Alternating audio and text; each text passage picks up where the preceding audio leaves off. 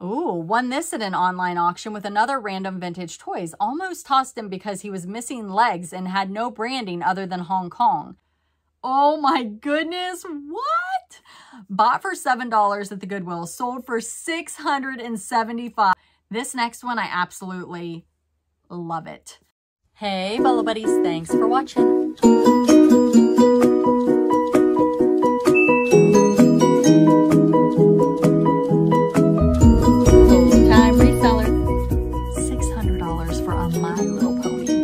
Amazing, right?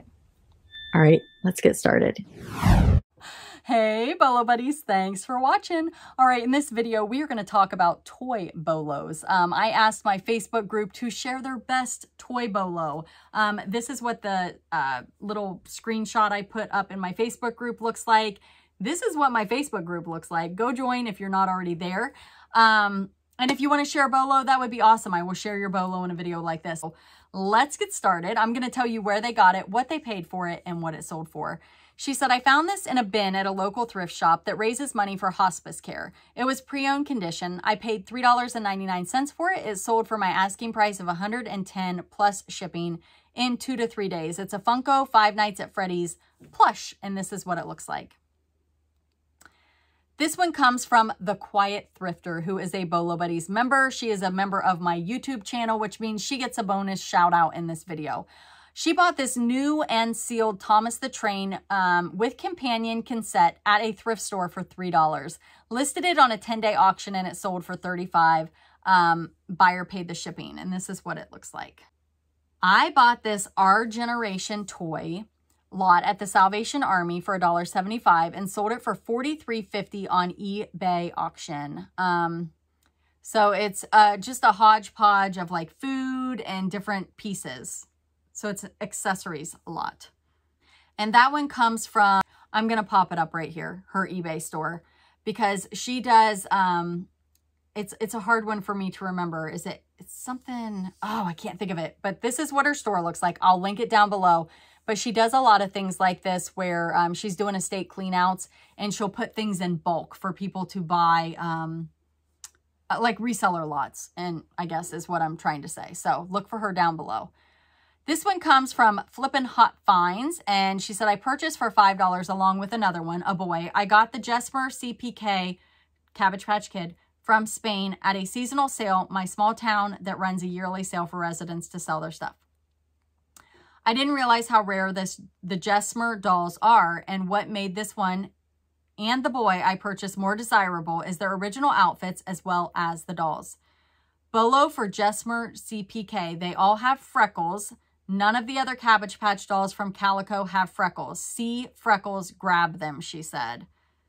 I had no idea and searched for 2 days to find a comp. Nothing like her out there. I priced her immensely high just as a gauge. Soon after listed, I was getting messages from sellers all about her and her very valuable outfit.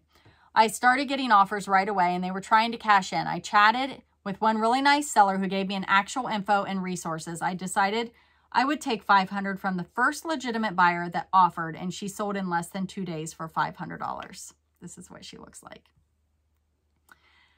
Okay, this one comes from Terry Mindful Recycle. This is her YouTube channel. It is incredible.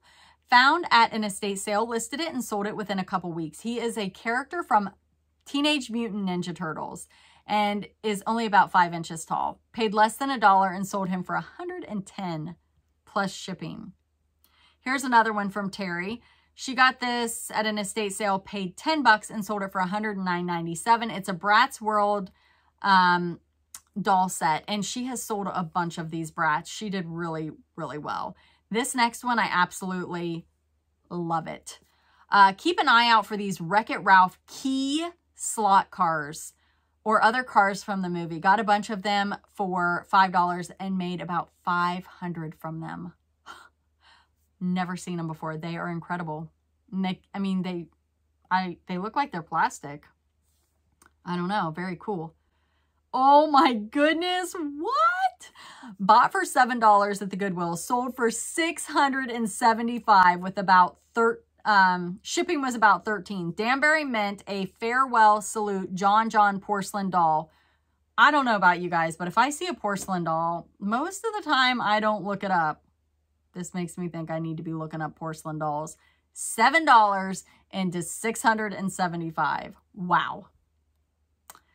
This one comes from Mom Knows Treasures. This is her YouTube channel. She said, I paid $5.99 at a local thrift store. Sold pretty fast within a couple weeks. These are big ponies, not little ones. They have a lever under their chin that makes them wink. Sold for $200. It is a vintage 1981 Hasbro romper room by Pretty Pony. Ha! I have never heard of that. That is incredible. It sold for $200. Wow. Jumbo vintage beach ball sold for $178. I think it was listed for a month or so at $199. Sent an offer. Bought at the Goodwill or Salvation Army for $3.99. Sold for $178. It's 101 Dalmatians jumbo beach ball. Those definitely do well. This one comes from Abigail's Artful Abode, and she is also a Bolo Buddies member. Thank you all for being members. She said, I haven't yet really gotten into toys, but I spotted this at a garage sale and did a quick comp on it. I paid $3 and went home and listed it the same day, and it sold the same day. I couldn't believe it. It may not have been the biggest sale of the week, but for me, it was the most exciting. It's a 1999 vintage Koosh Odd Zone Purple Vortex Power Strike Nerf. It's a Nerf gun. Here's mine. Not a huge bolo, but a nice return. Some of these are bread and butter, and some of these are big money. The older retired figures, of course, are going to go for more. I picked these up at an estate sale. I got a small tote bag full. It was, you know, like one of those smaller totes. So I got less than $1 in this. These are the Calico Critters. They're the mulberry raccoon family, and I sold those for $50. Found at the Goodwill for $8. So sold for $100. It is a Build-A-Bear Workshop Pokemon Vulpix stuffed plush. And this is what it looks like. I won this from an auction house on HiBid for $11. I priced it at $59.99 and took a best offer of $50 plus shipping.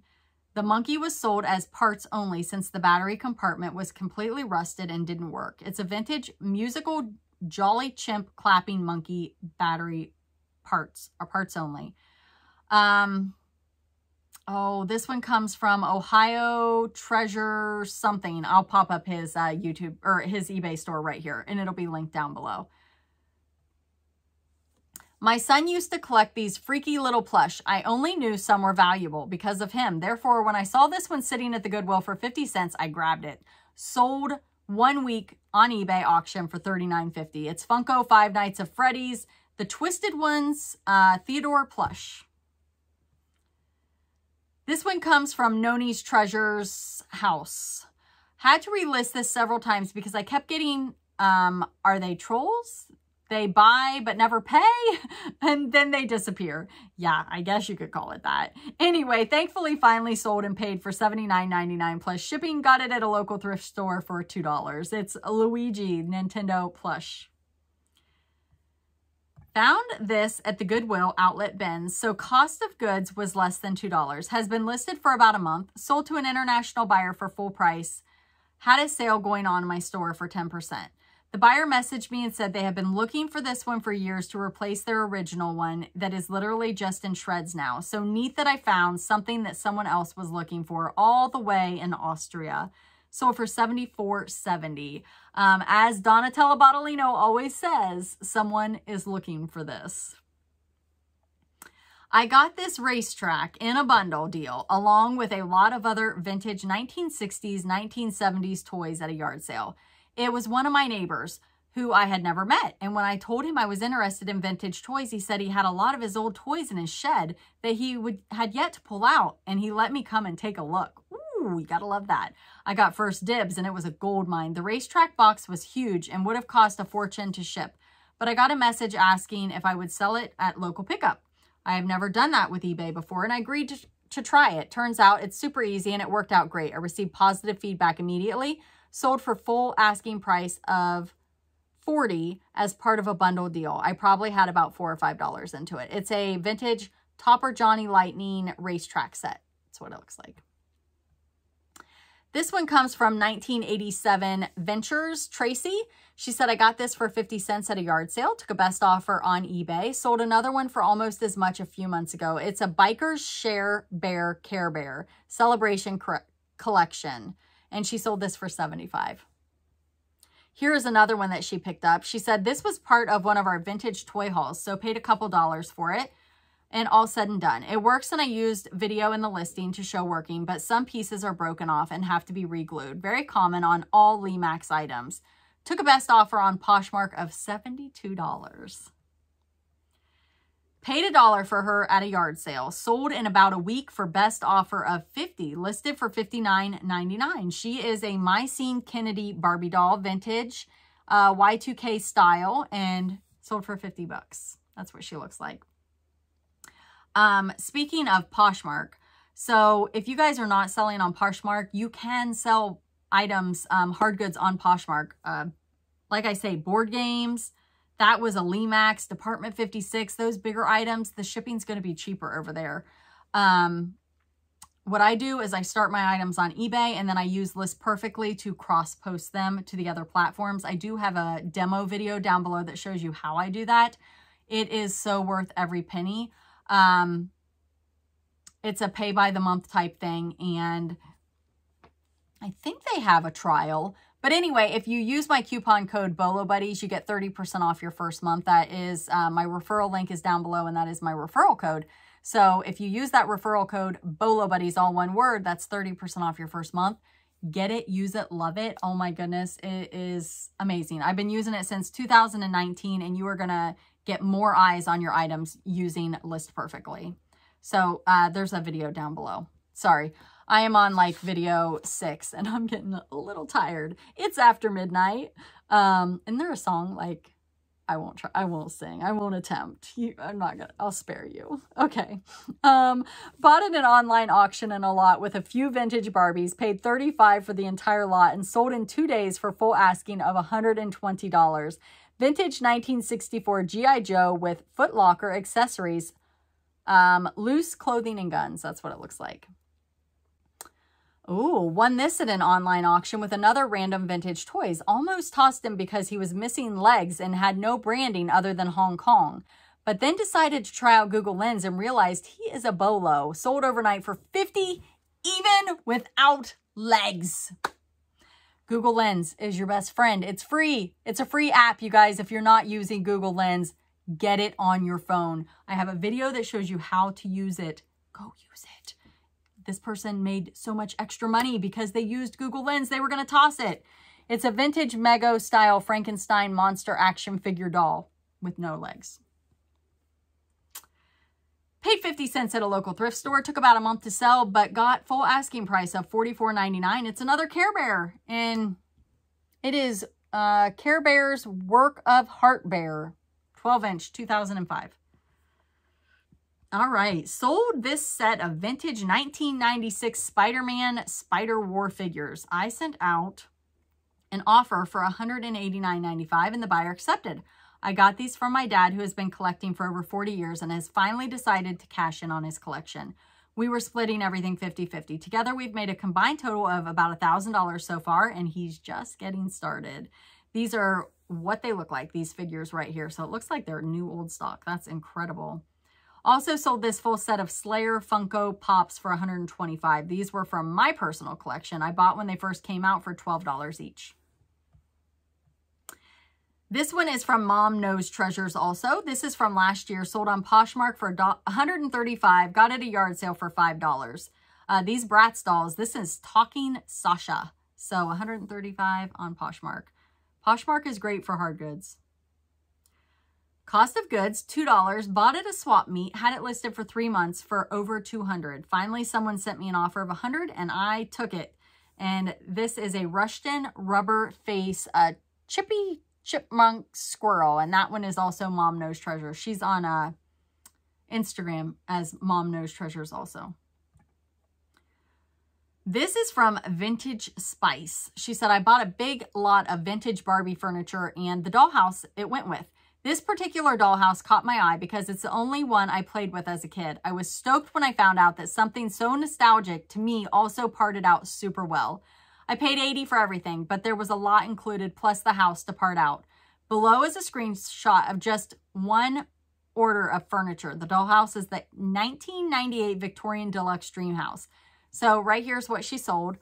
It's a wicker plant stand and a wicker coffee table. I think I have some of these over in my money pile. The wicker, and they're Barbie, I think. But anyway, she sold those for $48.74. And she got it Facebook Marketplace, a local ad. I got this pony at the Goodwill for $1.49. I actually bought 4 ponies from this series. Turns out they are all super rare ponies made only one time in India. I had no idea when I bought them. This one sold for the highest amount. It went to Iceland through eBay's global shipping program. Sold for full asking price of $600. I kept finding vintage My Little Ponies at the Goodwill for months too. These fun school ones brought the best money though. She also posted this over in the best October Bolo, which I'm glad I'm putting it here also because I've never heard of this. I would wish that I had additional photos because it says Snuzzle. Vintage, ultra rare, hard to find, Holy Grail, MLP, My Little Pony, G1, Fun School, Indian Snuzzle. So it looks like it's a G1 MLP, My Little Pony. I don't know what the Fun School is. Huh. The Quiet Thrifter. This is hers. Bought this big Bugs Bunny at a thrift store for $3 and took a best offer of $53. He took a month to sell, and this is what he looks like. So a plush 1987. This one comes from Farm Girl Scavenger Noelle, and she is a moderator and of this Facebook group. And she also has an amazing YouTube channel, and you can check her out here. eBay stores and links to YouTube channels are all linked down below if you hear me mention someone. That means they are members of my YouTube channel. I think I paid $5 for this in a bulk purchase at an estate sale, and it sold for $75.60 all in. It's a vintage 70s Pepsi Christmas plush. Cute, right? All right. This is Ty Pluffy's Dangles Monkey Love. Sold it for $25. Now, I did a video on Ty Pluffies, and that is how he knew to pick this up. So I love that. He said, thanks to the information Courtney provided on a recent video, I took a more careful look at Ty Plush at a yard sale. I was able to pick up this Pluffy for 50 cents, listed on eBay and Mercari, and it took about a week and a half to sell on Mercari for 25. I love this group. Oh, thanks so much, Jerry. This one comes from Dare to Dream Big. I believe it's 1313. This is her eBay store. She purchased at a yard sale 5 plush for $1, so about 20 cents in this. Took a month to sell. Sold full price for $73, and buyer paid $30 for priority express shipping. So I'm bringing this to the post office right now. I love finding Puffalumps. Yes, Puffalumps are great. Fisher Price Puffalump Nylon Plush Baby Bunny Rattle Green Yellow Vintage 1988. I think she sold that on Etsy. I picked a bag with about 15 3-inch Sesame Street figures for $3 at a local church thrift. This was the first to sell. It went for $15.99 plus shipping. Thanks, Courtney, for suggesting the keywords cake topper. Jerry is listening. Jerry, you rock. Thank you. He has been following my channel, I think, since the very beginning. He is Jersey Shore Thrifter on eBay. Definitely check him out. This is a Super Grover Sesame Street Muppet Workshop cake topper. It's actually a little action figure, but people put them on cakes. And the last one here, I paid $1.49 for this vintage Fisher Price Cozy's Bunny at my local thrift store. And it sold for my full asking price of $54.88 plus shipping within a couple days. And this is what it looks like. I mean, it is amazing.